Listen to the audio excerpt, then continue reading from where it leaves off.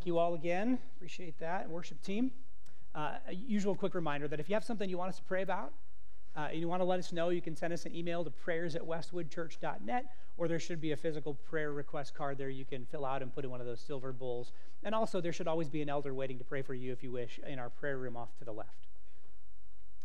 So, over the course of my years getting to work in youth ministry, which was like 15 or 20 years, I had the chance to take lots of trips with students and leaders to go different places, different times of the year. And over the course of those years, I'd say probably 12 to 15 of those were on buses to go on a ski trip to Colorado. And so in case you're not familiar, let me just share with you how these trips work. So what we want to do is get to Colorado in the early afternoon so we can settle into where we're staying, hopefully have some programming and a meal that night, and be ready to go skiing right away the next morning. You know, you got to get fitted, you got to get rentals, you got to get lessons, all that stuff. So we leave super early, like before dark 30. So usually we set a time to meet here in the parking lot at like 3 or 4, which means inevitably somebody sleeps through their alarm or forgets to set an alarm. So we're scrambling to call and see if somebody can go to their house and wake them up or whatever. But finally, everybody's there. All the stuff is there. We've taken roll. Everyone's good to go. And we head out. We cruise down I-80. And because of all that, early morning, inevitable drama, about 30 minutes in, the whole bus is quiet. Everyone's out cold. And so that's what happened, actually. So back in 2019, the last time I think we took a trip, we partnered with Youth for Christ to do that. I was there. I was kind of helping near the front of the bus to help be a liaison between the driver and the rest of the bus. And so we all just kind of conked out. And I don't know how many hours later, probably a couple, I woke up, and this is what I saw. Now, I don't know if you can quite see here. Now, you're going on a ski trip, so snow's the idea. You just want it there, not on your way. But it does happen on a regular basis, and this is a pretty good storm. You can see the road. You can't really see the lines, but you can see there's like a path, and we're cooking pretty good, I assume, at a safe speed. I don't drive buses. But you can see like there's not much margin for error. The other lane's completely snow-packed. The shoulder is snow-packed. It's white everywhere. So I woke up, and I mean, you might not be surprised. I was a little concerned. And I'm sitting at the front of the bus, and there's like a little handle there, so I'm kind of like gripping the handle, like just totally intensely staring at the road. And then it occurs to me, it's like, all right, man, you don't have a lot of options. I mean, on the one hand, you can sit here and chirp in the bus driver's ear, be a backseat driver, do more harm than good. You can insist, like, you know, we take an exit and things will probably get worse. We can turn around and go home. That's probably not needed. Or just sit down, relax, close your eyes, maybe go back to sleep. So I thought, well, that's what I'll do. But believe it or not, it wasn't that easy. Shut my eyes, a few minutes later, I'm awake again. And I share that with you because I think that's kind of illustrative of the way that worry works in our life. I mean, nobody has to tell us worry doesn't do much good. But being able to turn it off, well, that's a different story. And that's why we're talking during this series, Formed in Freedom, how we actually can grow and actually be transformed through an ongoing connection to the living Jesus, through a handful of practices that can position us in a way that we are shaped and formed and molded. And as we did last week, this week we're going to begin with Jesus and his teaching about worry, believing he is uniquely qualified through his identity as God's unique Son, the embodiment of all of God's love and goodness, and his character. He's proven his love for us by laying his life down. He wants our best. So because we believe he is uniquely qualified to speak to these matters, we're going to begin with what he said about worry and go from there. So we're going to read a portion of the Sermon on the Mount, Matthew chapter 6, verses 25 to 34. It's found on page 737 in the Bibles under your chairs, in case you want to look that up. As always, we'll have words on the screen as well. But let's go ahead and read that. So would you stand with me as we always read? Always stand when we read God's word to engage our bodies, remind us of its authority in our lives. Starting in chapter 6, verse 25. That is why I tell you not to worry about everyday life, whether you have enough food and drink or enough clothes to wear. Isn't life more than food and your body more than clothing? Look at the birds. They don't plant or harvest or store food in barns, for your heavenly Father feeds them. And aren't you far more valuable to him than they are? Can all your worries add a single moment to your life? And why worry about your clothing? Look at the lilies of the field and how they grow. They don't work or make clothing, yet Solomon in all his glory was not dressed as beautifully as they are. And if God cares so wonderfully for wildflowers that are here today and thrown into the fire tomorrow, he will certainly care for you. Why do you have so little faith? So don't worry about these things, saying, what will we eat? What will we drink? What will we wear? These things dominate the thoughts of unbelievers. But your heavenly Father already knows all your needs. Seek the kingdom of God above all else and live righteously, and he will give you everything you need. So don't worry about tomorrow, for tomorrow will bring its own worries.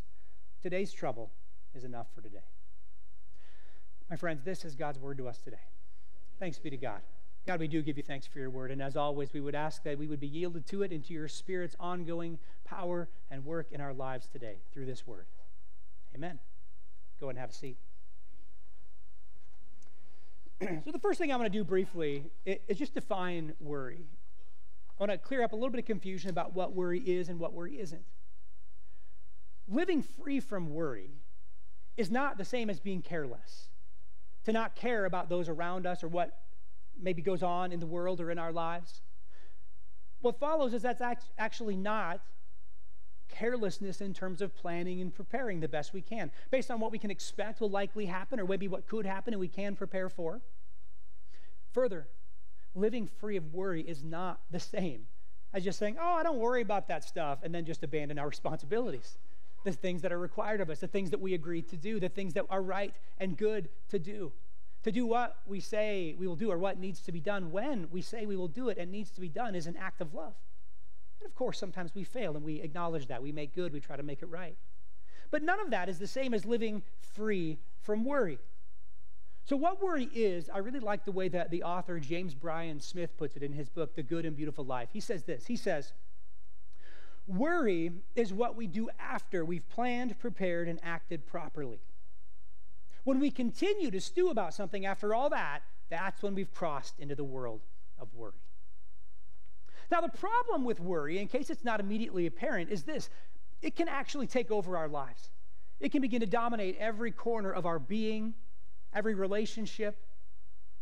And when it does that, it automatically destroys joy in our lives. Joy is one of the aspects of the fruit of the Spirit that God intends us to experience as we keep step with the Spirit. And joy and worry are actually opposites because their focuses are completely contrary to one another. They're like oil and water. You see, joy is described as an overwhelming sense of well-being when we recognize our lives are in God's kingdom, so they are safe and secure, and we are under his watchful care. And worry, on the other hand, is an endless obsession of all that could go wrong and all that might happen and all that may... It's endless, and it's an opposite direction, and so it steals our joy. So that brings us to the next question of how do we deal with worry? Well, kind of like we talked about last week, I think the first step is a shift in perspective, a different kind of belief. And that's actually what Jesus is getting at when he gets to the heart of the matter in the Sermon on the Mount. If I were to give you just a quick summary of what we read a moment ago, all the talk about wildflowers and birds and all the rest, Jesus is revealing to us who God is. And he essentially says, listen, God is not distant. God is near. God is not aloof, disinterested. God is very attentive. And God is not neutral. God cares. God is good. God loves you fiercely. That summary of God being near, God being attentive, God being good, are all a pretty good summary of the God Jesus knows and loves, that Jesus reveals to us, and that Jesus invites us to know and love as well. That's why he said later on that we should seek God's kingdom above all else, because when we seek God's kingdom first, that means we're going to continually look to God, take notice of and be focused on what it is he's doing in our midst and in the world. And we begin to make God's priorities our priorities. And when all that happens, our focus necessarily shifts away from worry and on to God's care and action in our lives. So the next step is, how do we do that? If you can't just shut your eyes and go to sleep when you're driving down a snowy road in a bus, how do you enter more fully into a life free from worry with that shift of perspective taking root in life? Well, actually the Bible does give us a pretty clear, I don't want to be oversimplistic, but a pretty clear instruction on that, and that is to enter more deeply into a life of prayer. The writer Paul in Philippians 4 famously said this. He said, "Don't worry about anything.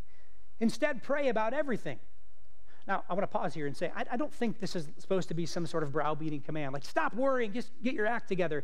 I really have come to view this more as an invitation. It's like, don't worry about anything.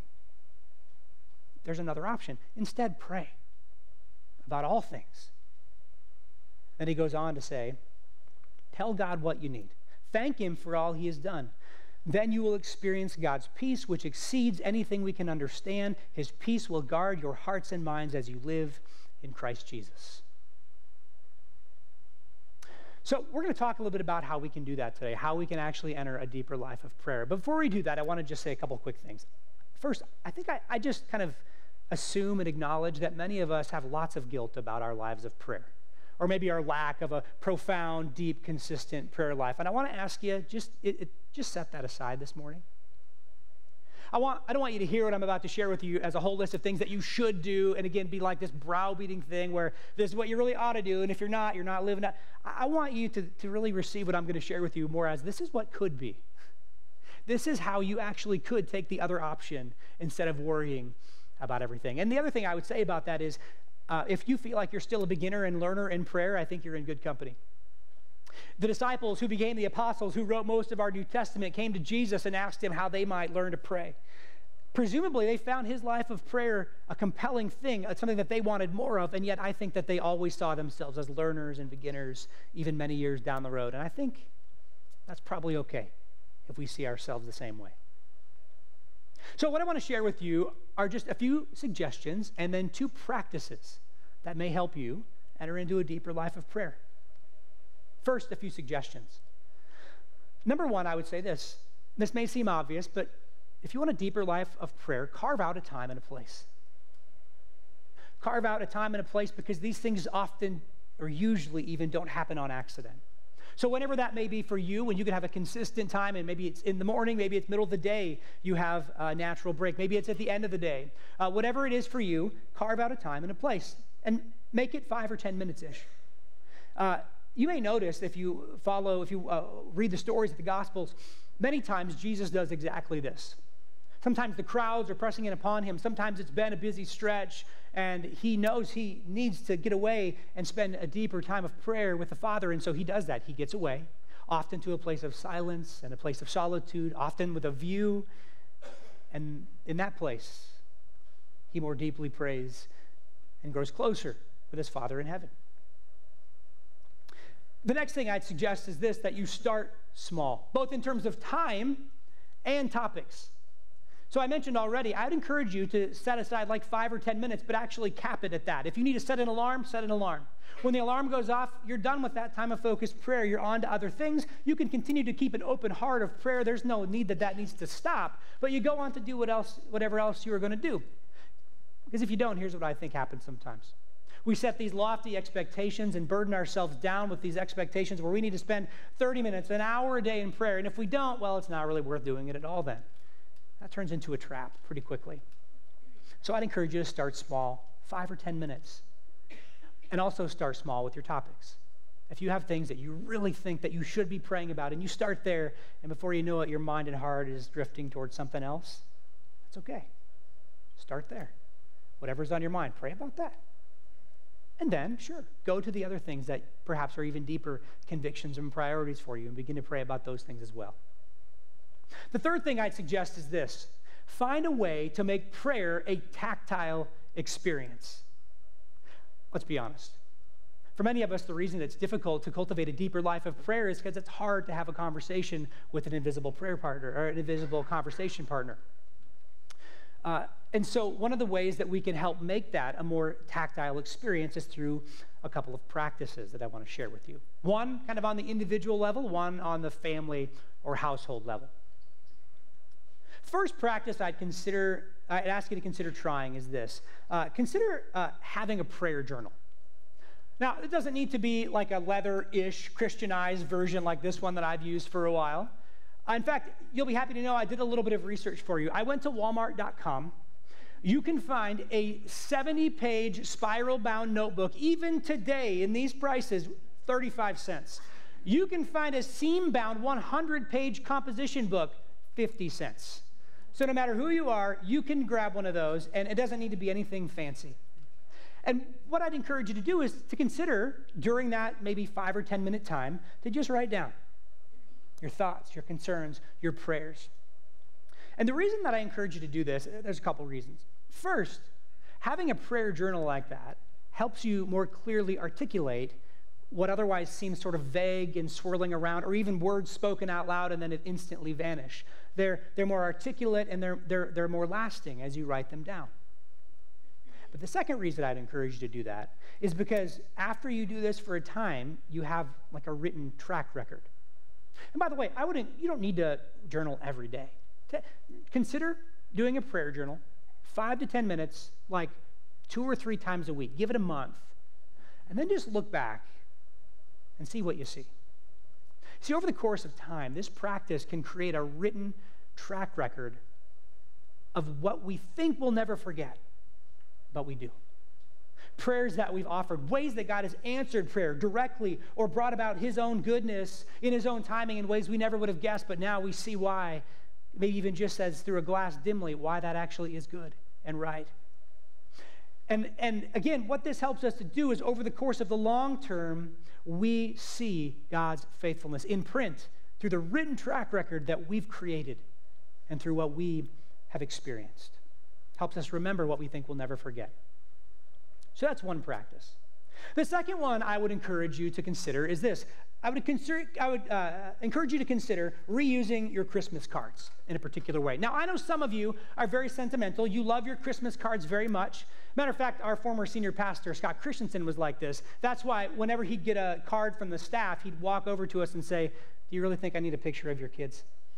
I see them 3 times a week. I know what they look like." He was very sentimental like that, as many of you know. Actually, he's more of a softie than he liked to let on. That came out more in the last few weeks and months before his retirement. But maybe you are. Maybe you really are sentimental about your Christmas cards and you're wondering what to do with them after the season. Well, I want to share with you a practice that our family was introduced to quite a few years back and we've done several times. And that is this.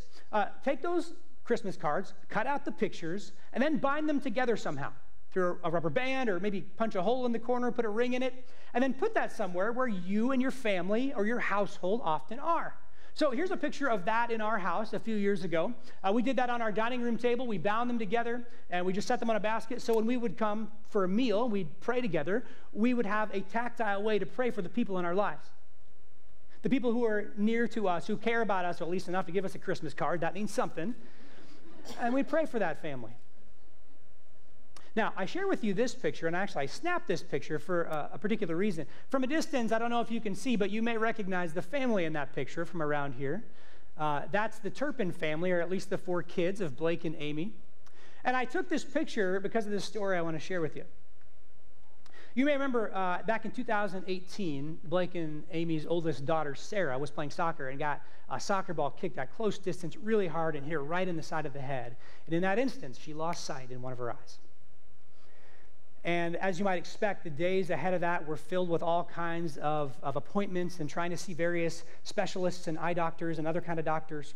And a lot of people had been praying for them, of course. Well, about a week and a half after that incident, they had just found out shortly before then that she had functional vision loss. They thought from what they could tell, her eye functioned fine, but she wasn't able to use it. And so about a week and a half after that, it just happened that as we sat down to prayer and sat down for a meal, it was the Turpins who came up. So we prayed for them. And of course, we prayed for Sarah.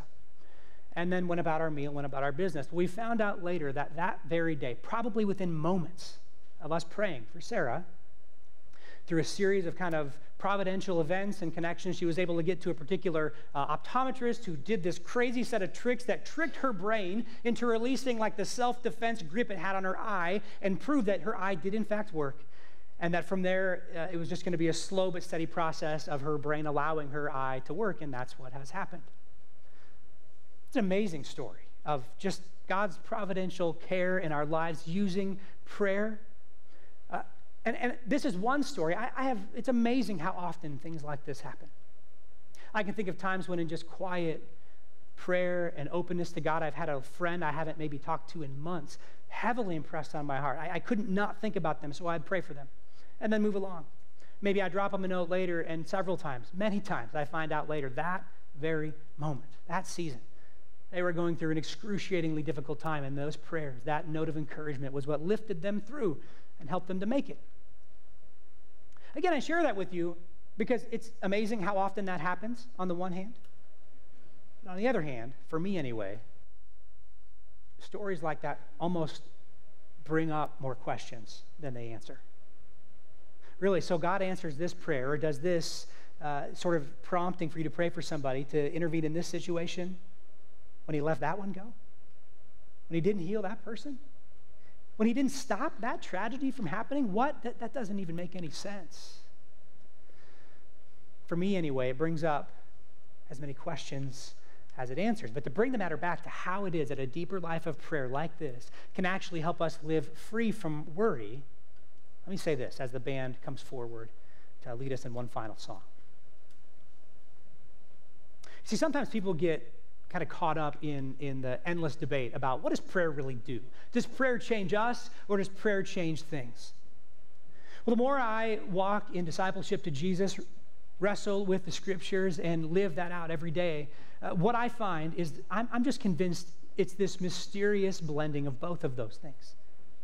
Prayer does change us in our perspective. Prayer does change things, but there's no formula to it.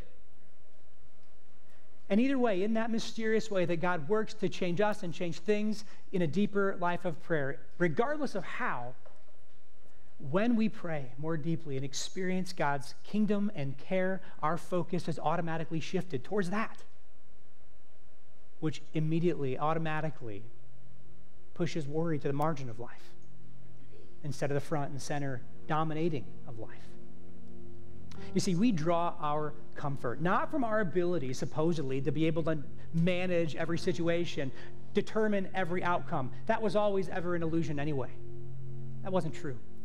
But instead, what happens is we recognize our comfort is not drawn from our ability to control that, even from some miraculous ability to remove the possibility of any bad thing happening, but instead it reminds us that in all ways, in all things, our lives have been placed in the capable care of our loving God through Jesus Christ. That's where our comfort comes. And to that end, what I'd like to invite you to do this morning is, instead of praying as we close our message and bridge into one more song together, I want to invite you to stand right now as we say responsively this question and answer one from the age-old Heidelberg Catechism that captures the summary of God's promises from Scripture on this very point very well. So I'll read the question, together we'll read the answer. It says this: what is your only comfort in life and in death? Join me. That I am not my own, but belong, body and soul, in life and in death, to my faithful Savior, Jesus Christ. He has fully paid for all my sins with his precious blood, and has set me free from the tyranny of the devil. He also watches over me in such a way that not a hair can fall from my head without the will of my Father in heaven. In fact, all things must work together for my salvation. Because I belong to him, Christ, by his Holy Spirit, assures me of eternal life and makes me wholeheartedly willing and ready from now on to live for him.